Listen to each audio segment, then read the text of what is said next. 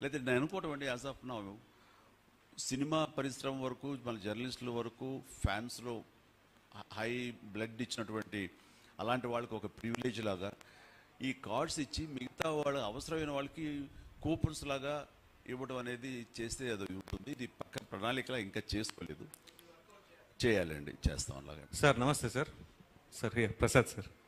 Sir first of all మీరు congrats sir. మళ్ళీ sir ఇప్పుడు యాక్చువల్లీ మీరు ఇప్పుడు 1000 మెంబర్స్ అనుకుంటున్నారు కదా sir.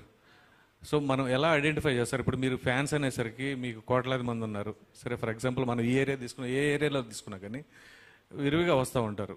So how can we identify those people? అంటే ఈ 1000 మెంబర్స్నే మనం అనేది ఒకటి. And more over it is not possible to cover by you people all the public కదా సార్. ఒకసారి ఏమన్నా గవర్నమెంట్కి ప్రపోజల్ కూడా పెడితే ఎలా ఉంటుంది అంటారు sir?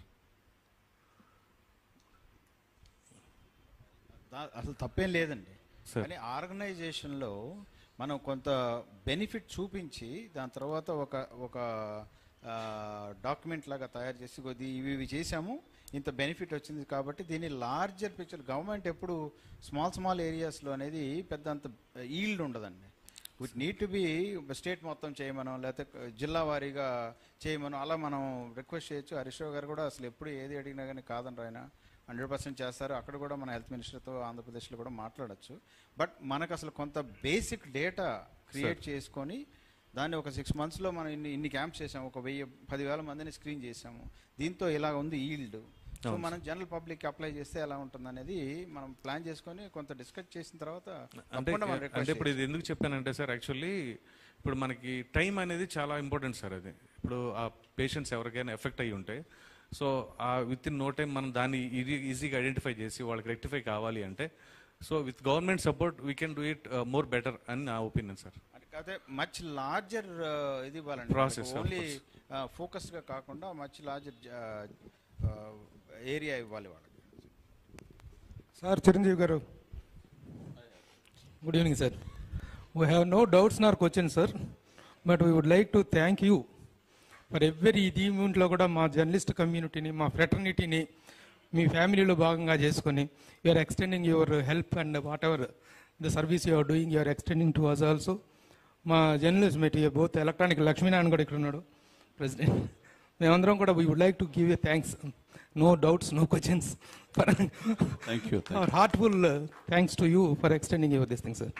By the way congratulations sir. Thank you ప్రభు. చిరంజీవి గారు good evening sir. Good evening sir. First of all congratulations for being the grand father.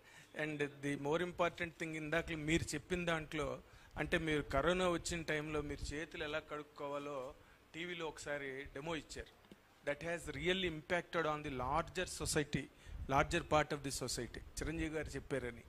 So మీరు ఇందాక అన్నట్టుగా ఈ షార్ట్ ఫిల్మ్ స్ట్రీమింగ్ కనుక దీని అవేర్నెస్ మీద కానీ లేకపోతే క్యాన్సర్ అవేర్నెస్ మీద కనుక చేయగలిగితే it will 100% make a very humongous impact on the public, fans, all the people in the society sir.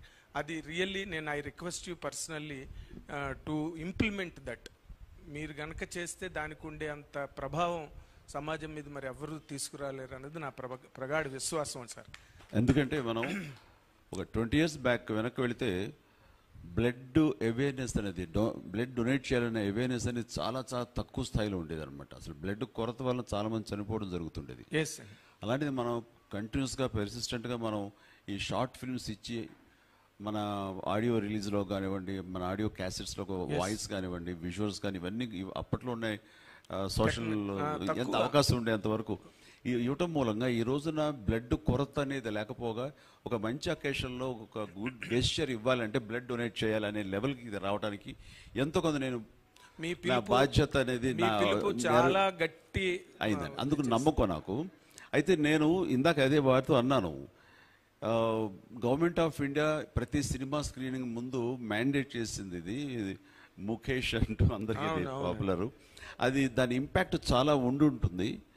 So దాన్ని మించి మనం చేయగలమా, ఇప్పుడు ఆ అవేర్నెస్ క్రియేట్ చేయలేదు మనం చేయగలమా అనే దాని మీద చిన్న నాకు ఉన్నటువంటి డౌట్ వ్యక్తం చేసినప్పుడు డాక్టర్ గారు చెప్పారు, దాని మూలంగా పెరిగిపోవాల్సినంత రేంజ్ పెరగకుండా దాని ఎఫెక్ట్ తోటి తగ్గి ఈ రోజున 40% ఈ ఓరల్ క్యాన్సర్ బాధితులు ఉన్నారంటే అది స్టెబిలైజ్ అలా ఉండింది. కాబట్టి మీలాంటి వాళ్ళు ఇంకొంచెం హెల్ప్ అయితే మన ఇంపాక్ట్ ఉన్న ఏరియాస్లో ఇంకొంచెం తగ్గే అవకాశాలు బాగా ప్రముఖంగా ఉంటుందని డాక్టర్ సాయి గారు చెప్పడం జరిగింది. మీరు ఇందాక చెప్పినట్టుగా బ్లడ్ డొనేషన్ అన్నది, రక్తదానం అన్నది మీరు రాకముందు అంత ప్రబలంగా లేదు సార్ సమాజంలో. మీరు వచ్చిన తర్వాతే దాని తాలూకా ఉధృతి పెరిగింది సమాజంలో. And people టెండెడ్ to donate regular basis లో వచ్చి